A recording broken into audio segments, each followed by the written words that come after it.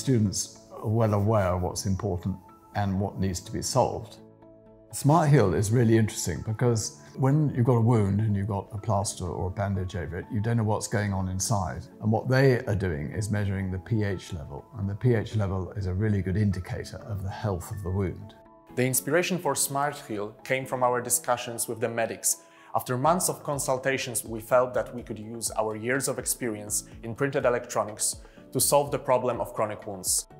Studies show that wound pH level correlates with the healing phase and potential pathogen development. Measurement in the SmartHEAL dressing is based on an electrochemical sensor. The reading from the sensor is picked up by the built-in RFID antenna and sent wirelessly to a mobile device.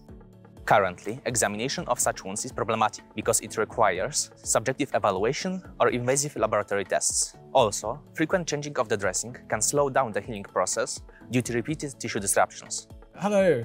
Hello. Tomasz, Dominic and Piotr. I'm very pleased to tell you you're the international winners. Yeah.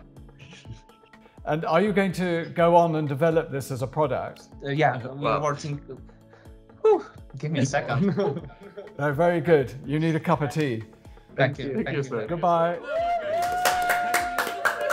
Winning the prize will help us a lot in the upcoming years as we want to finish the biocompatibility testing and then start clinical trials.